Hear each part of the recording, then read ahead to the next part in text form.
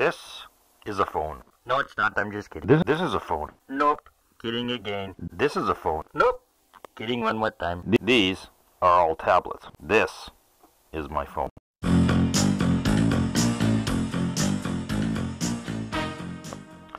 Good day, QTubers. Today we are going to do a tutorial on the Android app called BackCountry Navigator. I've been asked by a few subscribers to do a tutorial video on how to use this application, so let's get started.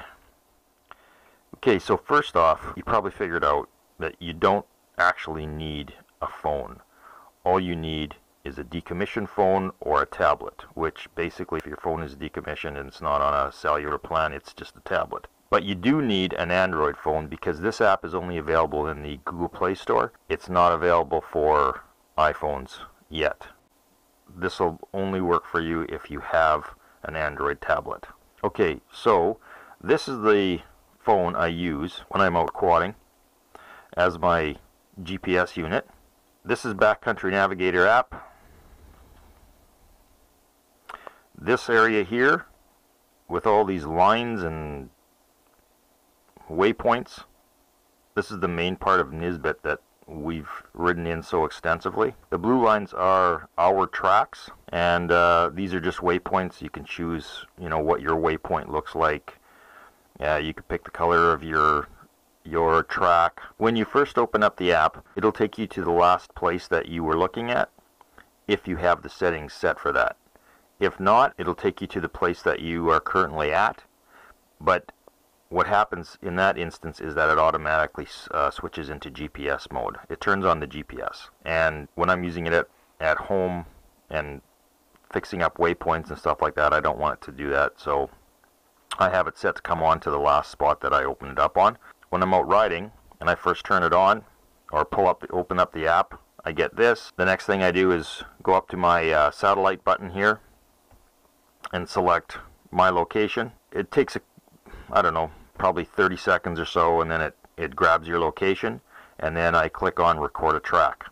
Again, you don't need a cellular plan or data, Wi-Fi, anything to use this when you're out in the field. All you need is satellite communication. It works exactly the same as a GPS unit that is made by Garmin, etc. The nice thing about this is that the screen is easier to work with, and it's just a better screen, obviously, because these phones, there's a lot better technology in these phones than there is in a Garmin screen.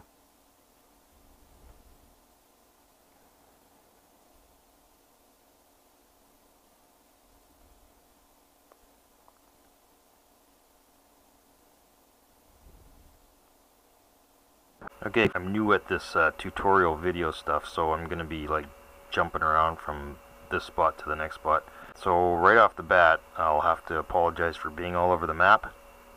Get it? Maps. There's several different maps to choose from. So this icon here, and then you go to more map sources, and you can see that there's different worldwide maps. Maps for US, Canada, Europe, United Kingdom, Northern Europe, Central Europe, Australia, New Zealand, East Asia, Latin America, legacy maps. Oh, those are old maps. I've never even seen those. A lot of these I've never looked at. I have no idea what they look like, but I know that the one I use, I'll go into Canada.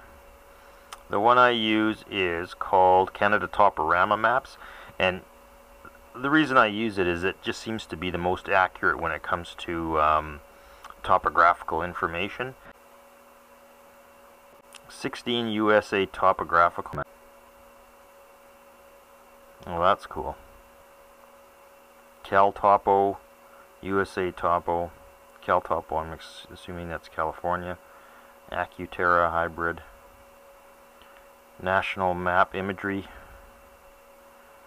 Alaska, U.S. Forest Service, that's a handy one to have. But there are other maps that you can use, so if you're on vacation and you need a street map, worldwide, Bing World Street Maps. Okay, so this one is obviously going to give you a map that looks more like Google Maps. Anyway, I think you got the point. There's a ton of different maps to choose from. Oh, I should mention, this app is available free. However, it's limited in what it can do. It'll still track, and you can put a few waypoints on and stuff, but there's also advertising on the screen. So the paid version is about $15 Canadian. So whatever that works out to in American, 11 bucks or something like that. So if you're interested, that's what you're getting. So let's get started with finding our GPS location. Let's pretend I'm out on the trails here. We're just about getting ready to start, so I click on my location. I think you can see it's saying acquiring GPS location. Ensure a view of sky. Okay, well, here, let's walk out a little further. I'm just out in my backyard, so when this thing clicks in, it should automatically pull me right into where my backyard is. Hopefully my neighbors don't see me out here with my helmet on, staring at my cell phone. Okay, so there we go. It's now clicked into the spot where my current location is, and I'm going to zoom in on that. There you go. We're at Q's place, and that's the backyard of Q's place. I've zoomed in quite a ways, which I wouldn't normally zoom in this close when I'm on the trail, because I want to see what's coming up. Oh, it zoomed out a little bit on me. Okay, so next step is record a track. I usually just hit start recording because I like to record it all in the same place. You can have several different maps, so if you have a map for ATVing, or if you have a map for sledding in the mountains, or just for hiking, you can have different map locations. So as I'm walking, now I'm not sure, this might be actually too, let's try zooming in here. No, it won't zoom anymore. So it might be too far. Oh, here we go. Yeah, so there we go. It's recording a track. So I'm walking around the other side of my garage. Oh my God, I hope people don't see me. If my neighbors are looking out their back windows, they're going to think, what is he doing now? He's a whack job. Alright, so I'm walking around my garage. Oh, there goes a rabbit. Holy geez, scared the crap out of me. Why do I have rabbits in my backyard? I'm in the middle of a city. And there we go. I've just done a circle around my back, around my garage. So that's the tracking. My trip is over, so I'm going to now stop using GPS. It does use up more battery when you're using GPS and when you're tracking. But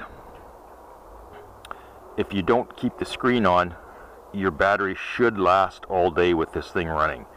I know I do with my phone. I just keep it in my pocket. I usually have about 2 of these devices running.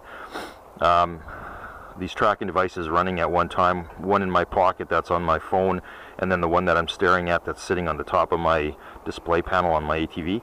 So the one in my pocket obviously isn't going to take up as much battery power because the screen's not left on. There's an option to leave the screen on while you're using it, or to turn it off. And while I'm using it on my bike, staring at it in front of me, I like to have it on so I can see what's coming up. If there's any tracks or trails coming up, approximately how far we are to the lakes, the name of the lakes, if there's a creek coming, etc., etc. But my battery would definitely not last all day. In fact, it would die out probably in an hour. So what I've done is wired in a hard wire in from my 12-volt source from my ATV, and a line that goes straight into my phone.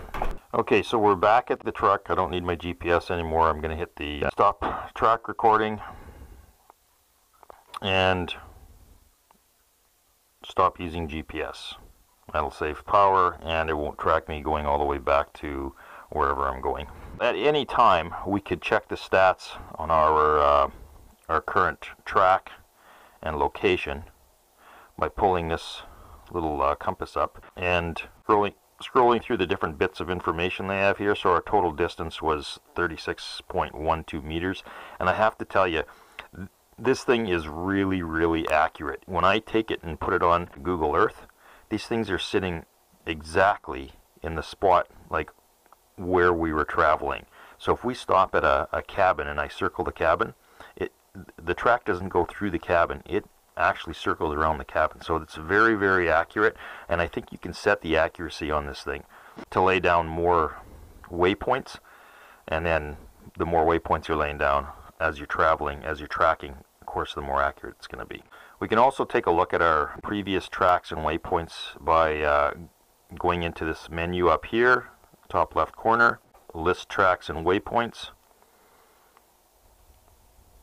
These are all my waypoints, and I've got it set to come up to the closest waypoint that my map is on at this point.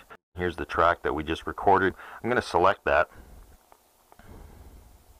Now the track color you can also change. I've got it as dark blue, but you can put it at whatever color you want, and that would be your default color. Or you can change it right now just by picking a color.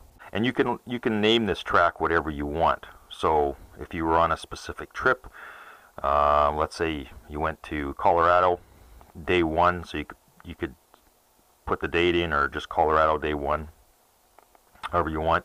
Now just for the waypoints here, you can create a waypoint when you're on the map, and once you've got the waypoint created, there's different symbols that you can use.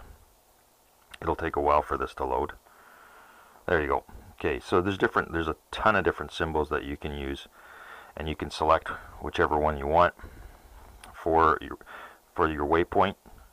When you're at that waypoint, you can take a picture of that spot to remind you what it looks like, and it'll save it. So whenever you open this waypoint up, you can look at a picture. You can even record audio of that spot if you want. So you have a little recording, and then you can look at that and say, hey, here's the spot we found when we were out quadding. To create a waypoint, let's see, I'll just take my cursor over to this spot in the map. This is the Regina Airport, so let's set a waypoint. You can use this bottom on the right hand side here. It's the little waypoint button, and you can just touch that, or you can hold your finger on the screen. I like touching the button, and simply because sometimes your spot will move if you put your finger on the screen. So touch the button, mark a waypoint. You can name it whatever you want. You can set your symbol however you want, and then you just hit save. If you want to go back at that waypoint and have a look at it, of course you go up to the top left hand corner of the screen, click on list tracks and waypoints, and there it is right there. And I think I want to rename that to Regina Airport. And I want to change the symbol, so here's the airport symbol, and then I hit save. There we go.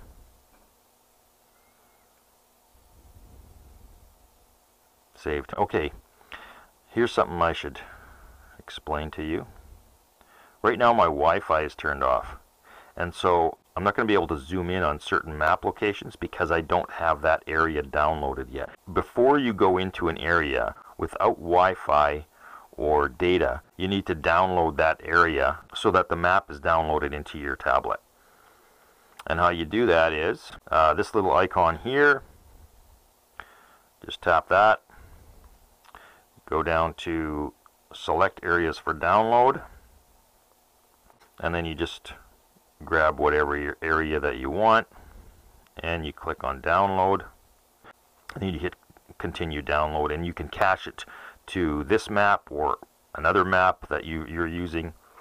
This thing has a pretty decent compass on it. Now you have to be away from electronical devices, so I always usually walk away from my quad if I'm going to use this compass, but you can select the compass screen and it's actually pretty good. I'm in my basement right now, and this thing is working really well. That is pretty, as far as I know, that is dead on north. The settings, now there's 1,000 different settings, of course, and your display options, your GPS options, I mean, just the list goes on and on, right? And you're just going to have to go through those and have a look at them to see how you want it set. And if you're not sure, when you first buy this app and you turn it on, it's going to bring up suggestions or tips for you, and you can go through that, and it's a tutorial, so you'll be able to learn about the application a little bit better. So every time you go into something new, it'll bring up a tip unless you say turn tip thing off, right? I'll show you now how to import or export your tracks. So top left corner, sorry, is the menu button. We're going to go into list tracks and waypoints. Select the track. Top right hand corner is the drop down list. Select export. You can select the type of file, so it could be a GPX file, a KML, or a KMZ. Those are the files that Google Earth uses. We're going to send it as a GPX. And then you just basically click export. Oh, invalid name. Let's try this one.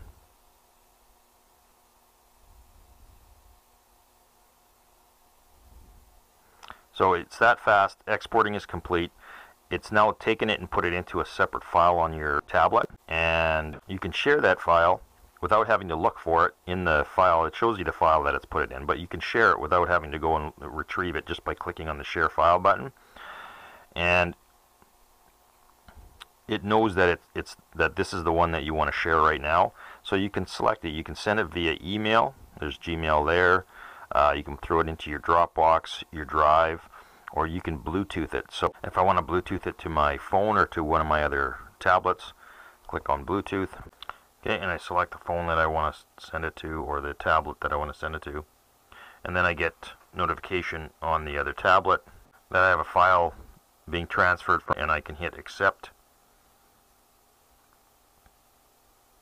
It downloads. I click on file received,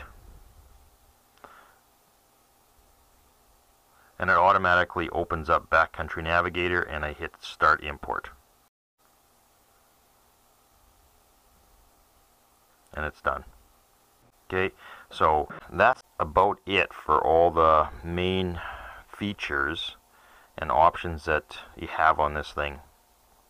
I don't want to get too deep into this because there's a lot that you can do with this app, with BackCountry Navigator, and it'd be an awful long video if I showed you everything, but this will get you started. It's the basics.